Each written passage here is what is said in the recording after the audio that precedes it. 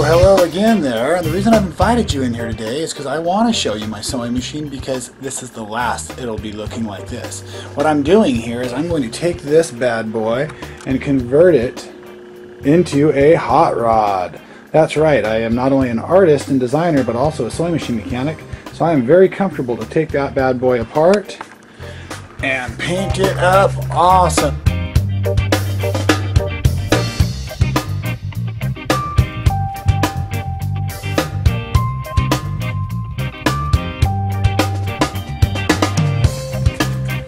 Okay, it's a day later, and here's the machine broke down and now covered in blue tape.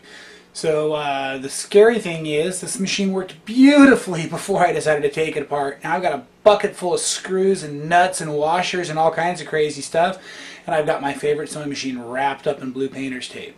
My goal here is to cover every single working part. Let's move in a little bit here. There she is. So all the working apparatus other than the bottom so far is already taped over. Standard blue painter's tape, lots and lots of seams. And of course, my big problem is now it's late at night and I won't get to paint it till tomorrow. But the nice thing is tomorrow's my birthday, and that's my present to myself, is a new hot rod paint job on my quilting machine. I'll keep you posted. Alright, here we are. We're back. We're outside. The machine's all taped off. And it's another day. It's a beautiful sunny day out, so we're ready to go ahead and paint this thing. I've got my gloves on. There's my rattle can of orange, and we're going to take some nice light strokes on this bad boy and just give her just what we're after there. I've got it, like I said, outside with nice ventilation, no wind, so a paint job should go pretty good. We'll see where we're at when we're all done.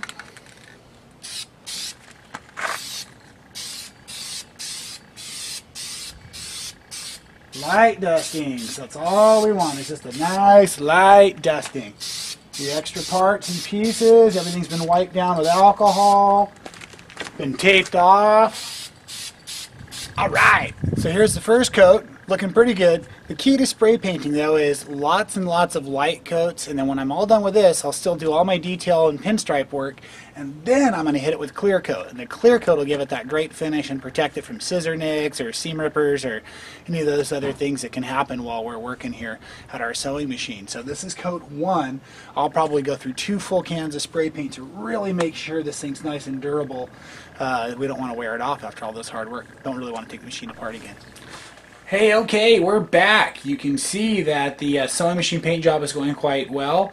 This is not overspray. I have decided now to go ahead and match all of my paint jobs with my wardrobe.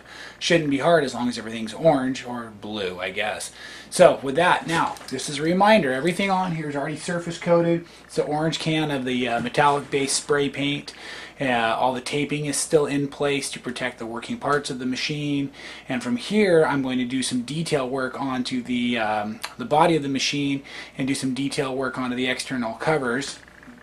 These kinds of pieces like this here. Oh, everything looks orange on camera. Beautiful. Anyways, I'm going to give it basically like it's been into the serious tattoo shop and got a bunch of awesome high-end artwork done. It's my goal. And then from there I'll go ahead and clear coat it. Most likely going to use Sharpie markers for the outline so I get a real clean, crisp line. And for the colors I want to use, I'm going to use these acrylic paint pens. These have a roller ball inside. You can hear it shaking back and forth just like a rattle can. Keeps my paint mix inside the pen. These are those pens that you push down on the tip and the paint starts to flow. So it should be good, but it can be a little bit of a challenge because with these it's hard to go back over your spots when you're filling in color. So I've used them a lot on my surfboard work in the past when I've been doing detailed surfboards for folks. I'm pretty comfortable with this style of pen, and it lasts forever even in the salt water. So I'm thinking this is the right medium. Worst case scenario, I sand it, repaint it, start fresh. It still works as a sewing machine. From here on out, I'm going to shoot some time-lapse photography of the paint job going down or the detail going down. Check back in with you when I'm all done with that.